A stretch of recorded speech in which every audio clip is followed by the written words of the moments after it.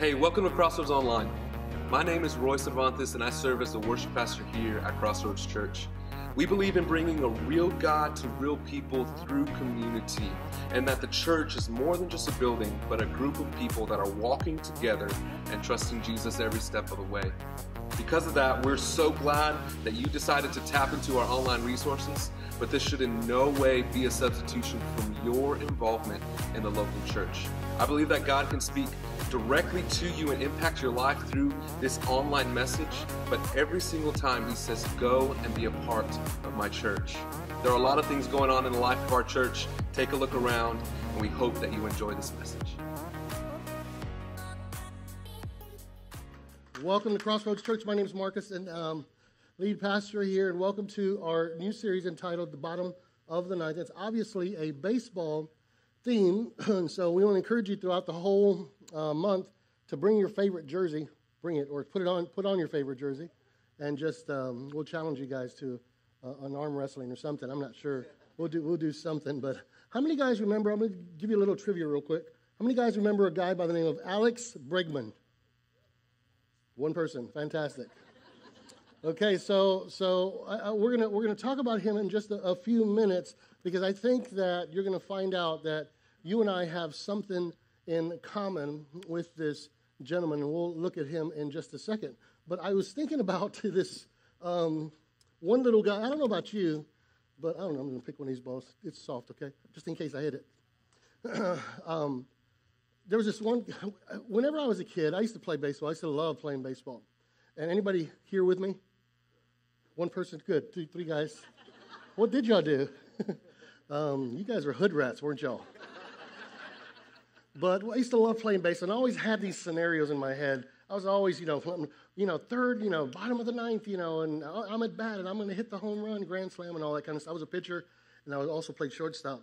And I always do the same scenario with the pitching as well. I'm like, man, I'm the greatest pitcher in the world. I used to throw a knuckleball and a curveball, and I would sit there with my bat and glove and ball, and I would just walk around the house. Because back then, we didn't have games like you guys have. My dad said, here's a ball. We have a brick wall outside that we built the house on. Just throw it against the brick wall. That's your game. So I was like, okay, Dad. So that's what we did. And but I remember playing scenarios in my head. Like I would pitch it. I was like, man, I'm the greatest pitcher in the world. And I would throw a strike, and I would throw it, and I would imagine it's like, and the guy would swing, strike one. Like, yeah, I'm the greatest pitcher in the world. And I'd be like throwing a curveball. I said, I'm going to throw him a curveball this time. So I would rev up, and I would throw it, and I'd see it curveball, and the dude would swing like strike two. I said, man, I'm going to throw the heat this time. And I would throw the heat. And sure enough, I'd get it, and the guy would get it, and boom, oh, man. I'd be like, I accidentally would hit it every now and then. And I'd be like, man, I'm the greatest hitter in the world. The greatest pitcher, right? So you'd play all these crazy scenarios in your head as you were, as I was playing Little League and what have you. But this series is a baseball theme, and I want to begin with this question. Have you guys ever fell behind in an area of your life? Like you fell behind in an area, maybe in the area of your finances, maybe it was your rent. You ever been behind in your rent? Man, a bunch of hands going up. How many guys have ever fell behind in your utilities? You should have been further ahead in life in an area, maybe in your college or your degree or something, but looking at your colleagues and friends, you're way, way behind. Or in an area of your relationships, or an area emotionally. Anybody been there? How about your to-do list with your wife? Always. For some of us, it's like the score is 27-4 or something, right? When it comes to the areas of our to-do list. Well, the reality of it that is in this room, there's probably several of us here that are behind in one area or another, right? And I don't know about you, but whenever I get behind, specifically in the areas having to do with my marriage or my wife or people that are close to me, there's an emotion that comes up that you can probably all identify with, and that's this emotion that we feel down and out, right? It's like, man, I owe my brother $50, and it should have been done 2 months ago, and there he is at Walmart. I'm going to go somewhere else, or whatever. But this is an emotion that we can totally all identify. Actually, the scripture says that hope deferred makes the heart sick, right? We feel down and out. These are what we're going to call in this series bottom of the ninth moments, okay? And I'm going to teach the first two. Pastor Joel is going to be teaching the last two in this series. But here's what I want you to understand, that in baseball, the bottom of the ninth never happens unless you are in the home team. And if you're the home team and you get to the bottom of the ninth, something has happened. You're either behind or you either have a tied ball game. And so it's never really fun. There's always a certain amount of tension that takes place. It's a struggle that's taking place at the bottom of the ninth, right? It's highly stressful in those situations. And here's what we're going to discover in this particular series, that you may feel like you're down, but you're never out, okay? You might be down in the area that you're falling behind in right now, but I want to encourage you and I want to give you hope for your future that you're never out. It ain't over till it's over. And everybody, all the Presbyterians said, amen. Okay. There's still hope. And here's what I want you to understand also is that God, your God, the God of this Bible that we find right here, God specializes in bottom of the ninth moments throughout all of Scripture. Abraham and Isaac, he comes through at the bottom of the ninth. Daniel in the lion's den, he comes through in the bottom of the ninth. Shadrach, that dude, those guys, Meshach and Abednego, he comes through in the bottom of the ninth. Over and over, the woman with the issue of blood, Mark the 5th chapter, he comes through in the bottom of the ninth, right? The scripture goes on to say, he goes, man, fear not, I am with you. Be not dismayed. I am your God. I will be with you. I will uphold you with my righteous right hand. He goes on to say, he goes, my grace is sufficient for you, for my power is made perfect in your weakness. David says, even though I walk through the valley of the shadow, I will fear no evil, for you are with me. Bottom of the ninth, you might be down, you might feel down, but you're never out. I love what Paul said in 2 Corinthians, the 4th chapter. It says, you might be pressed down by every trouble, but you're not crushed. You might be perplexed, but you're not in despair. You might be hunted down, but you're never going to be abandoned by your God. You and I might feel like we're down in the area of what we just talked about here in a second, but we're never out. You can never quit. It was Game 5, 2017 in the World Series, and the series is tied 2-2. And we're about to go into the top of the ninth inning, and the Astros are winning 9-12. Anybody remember that? 2017. That was just a few months ago. One person back there, Roy's wife, Meg. Dodgers are rallied, though, to score 3 runs. All they had to do was just get these guys out. But they rallied to score 3 runs, and they tie the game 12-12. Now it's bottom of the ninth. The Astros, they fall short, and they get out. So they're going to have to go into the 10th inning, and the Astros strike everybody. I mean, everybody's out. And so now it's the bottom of the 10th, and Minute Maid Park is going crazy. Like, ah. Everybody do that. Ah. Yeah, that's exactly how it sounded. The pitcher of the Dodgers, Kenley Jansen, he's one of the best closers in baseball. Jansen retires the first 2 batters of the Astros. And then he hits the next batter. And then he walks the next batter. So it's 2 outs, 2 guys on base. And out of all the people who's going to bat, they picked this guy by the name of Alec, what's his name? Berkman. He's a rookie. I'm like, are you serious? Come on. Hire somebody in that moment. Right? And so, anybody remember that moment? I'm not going to tell it to you. I want you to draw your attention to the screen. We put it on the screen for you just so you can relive it. Thank you. Bregman would like to get him to scamper home. 2 on, 2 out. 10th inning. That's in the air to left. Here comes Fisher. Come on, you guys got to yell at it. Oh, yes. In 10. I just won $200. Right? Who is this guy? Alex Bergman. In the beginning of the season, this young third baseman, he was the rookie He was a rookie in that particular season. And at the end of the season, he's the one that kind of led the Astros to win their first pennant, the World Series. So it was powerful. But one of the things that I found in common with Alex is something that I find common in my life and in your life. When you were listening to his interview, in several cases, he interviewed several times, but one of the things that he said is that he had hope. There was an expectation. He said, if the first two of the guys that were before him, if they don't score, he goes, it's going to be my opportunity, and I can win this game. It might have been down and out, and he might have been tight and nervous, but there was an expectation, and there was a hope that took place in this man's mindset. And I'm telling you the same way.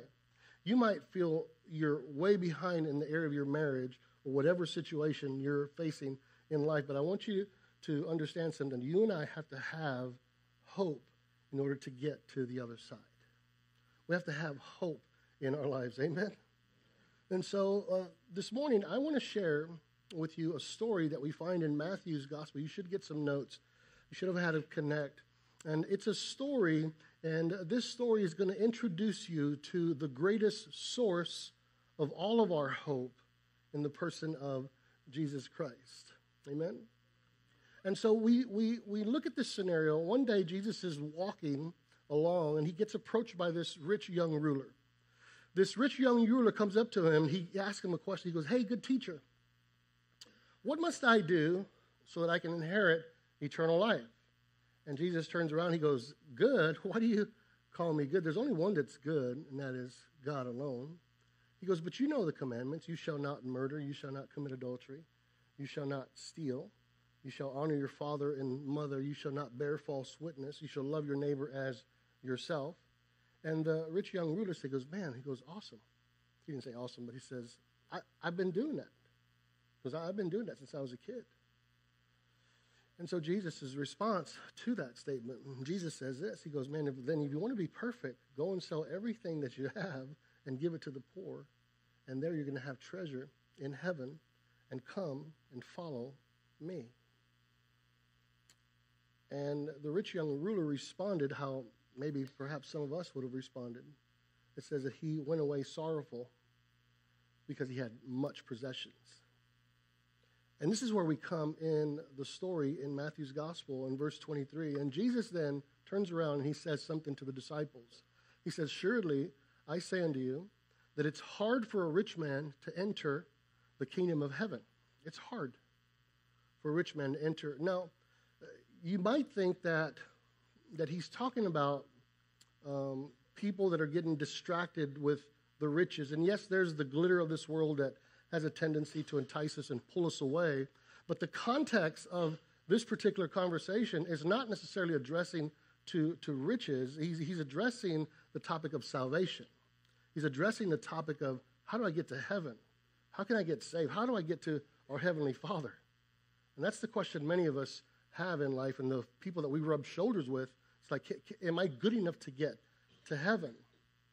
And then he says this, "Again I say unto you," Jesus goes on, he goes, "it's easier for a camel to go through an eye of a needle than for a rich man to enter the kingdom of God."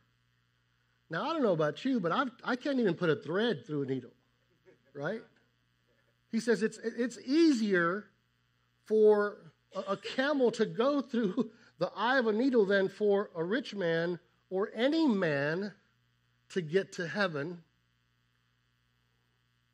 In other words, he's saying it's the bottom of the ninth, and in this situation, you're way behind. You're like 778 to 0. It's impossible for you to get and enter into the kingdom of God. And then in verse 25, he goes on to say, when the disciples thought about that statement, he goes, well then, greatly astonished, the disciples said, who can be saved? Who can be saved? When it comes to your salvation and my salvation, every single one of us are in the bottom of the ninth, aren't we? It's the greatest opportunity that you're facing right now is not necessarily the greatest opportunity you've ever faced right now. The greatest impossibility that you have ever faced is the impossibility of connecting with your Heavenly Father and living forever and being at peace with your Heavenly Father. We're way behind in that topic. We're separated from a holy God. The Scripture says that all of our goodness and all of our greatest things that we've ever done is like filthy rags to our Heavenly Father. It's impossible. That's a bottom of the ninth moment in that scenario. And it was impossible to connect and answer that question where they feel like, oh, I can do this to enter into God's kingdom. You've got to be better than a camel going through the eye of a needle. And so Jesus goes on to say, well, then Jesus looked at him and said, with men, this is impossible, but with God, all things are possible. Amen. That's good news. The good news is that they didn't understand exactly how that was going to take place. They didn't understand that Jesus was going to become the sacrificial lamb that would make a way so that they could enter into this place called the kingdom of heaven. They were so far behind, it's like, man, well, then how can we get there? And he had to explain that to them through action in just a few scenes later.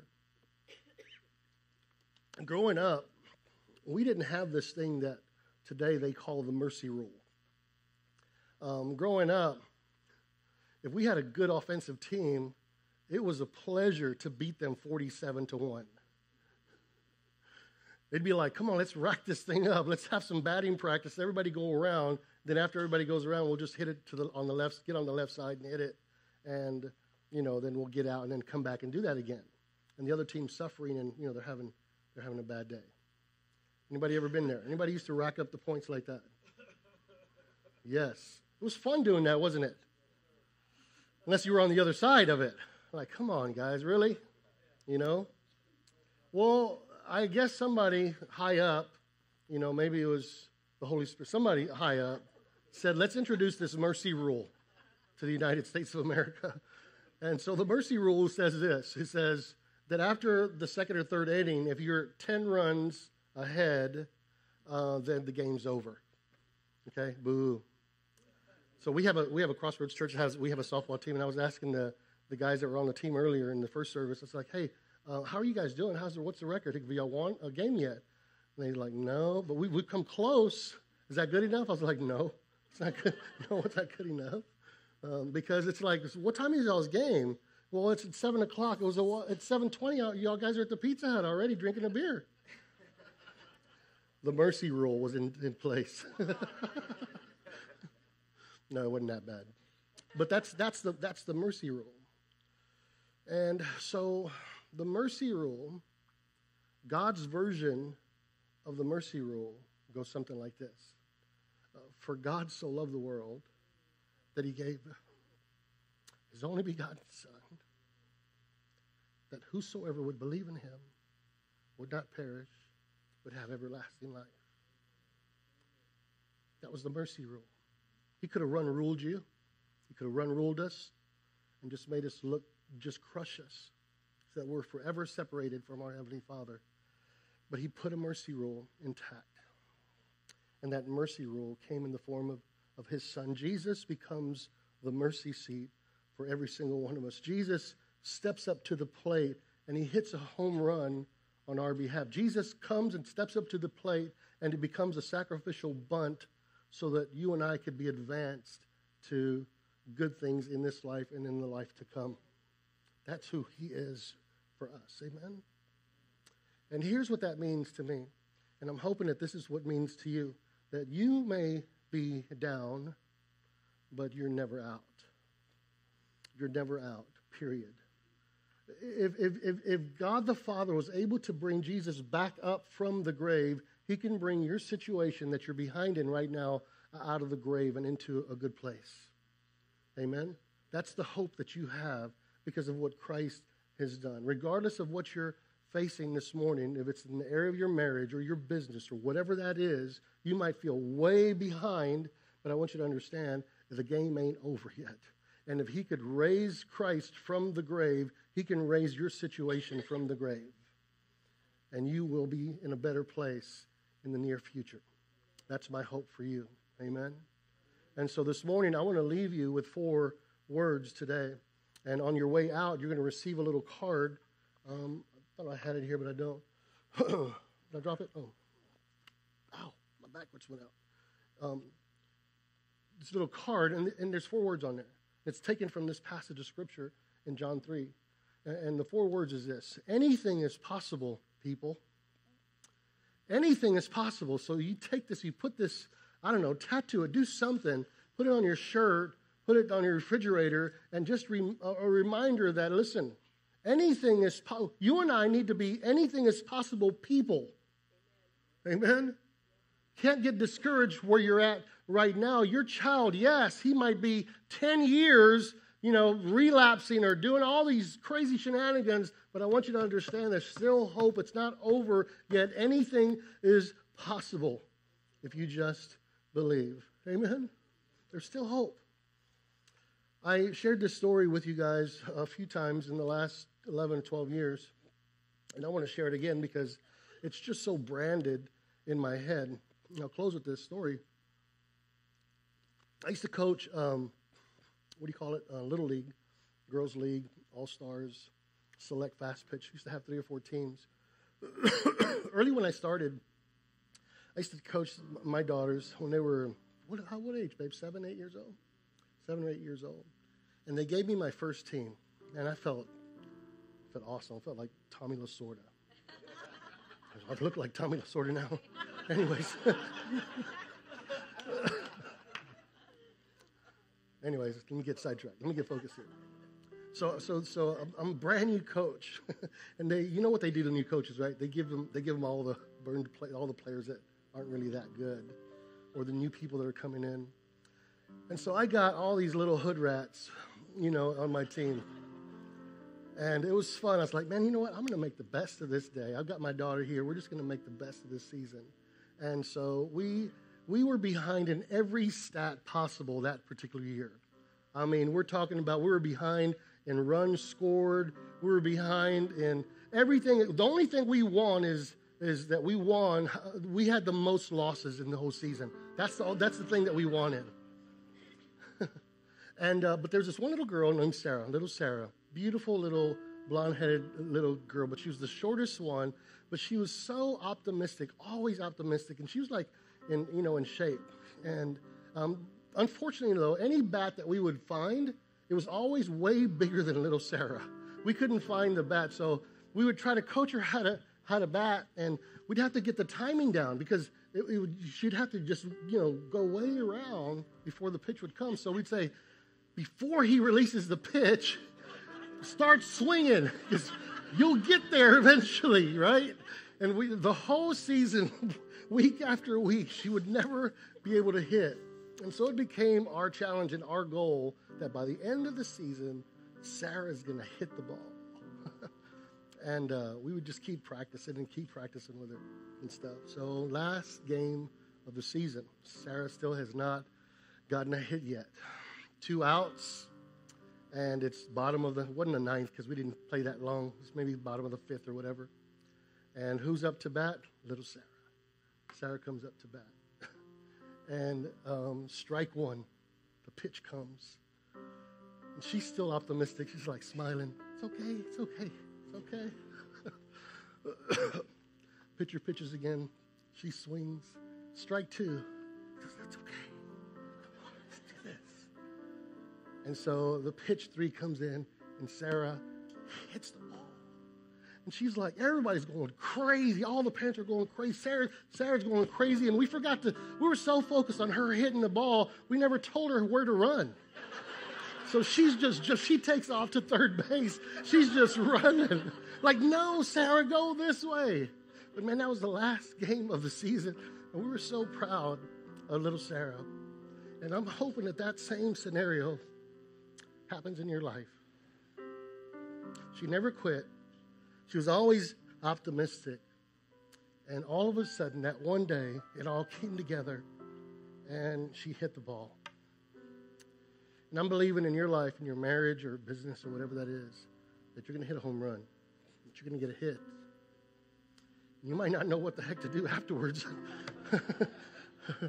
But it's going to be something that you've never done before.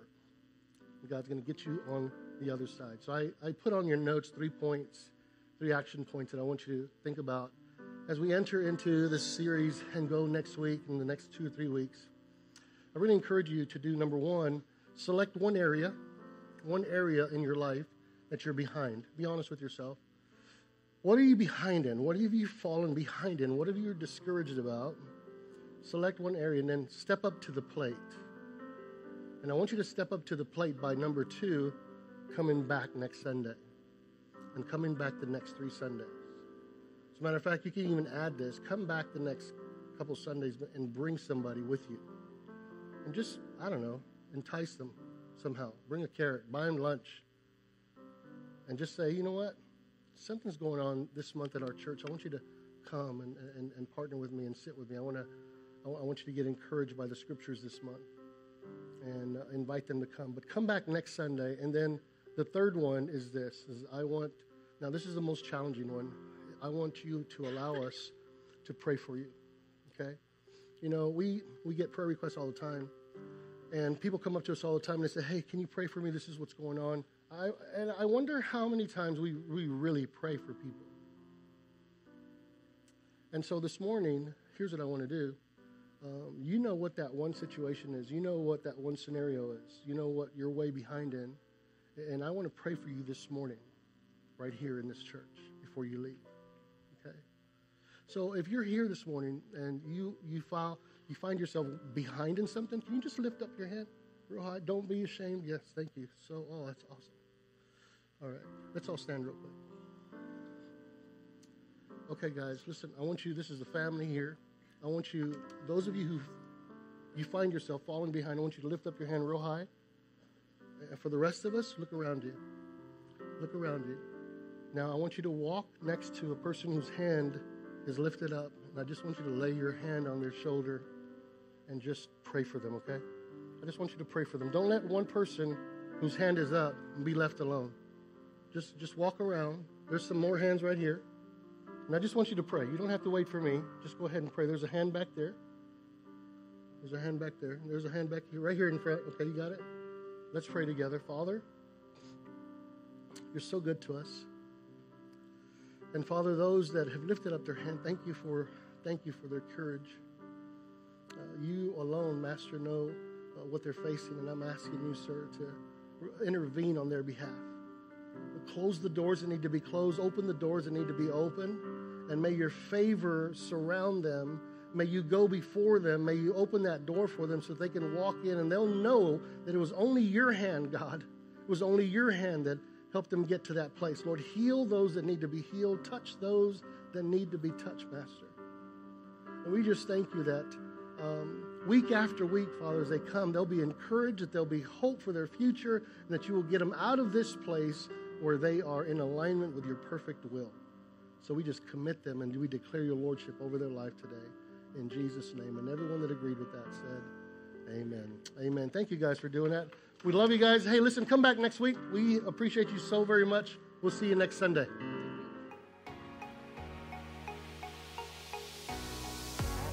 Hey, thanks for joining us this morning. If you would like to give toward our ministry to see more resources put out online, check out crossroadsc.com/giving.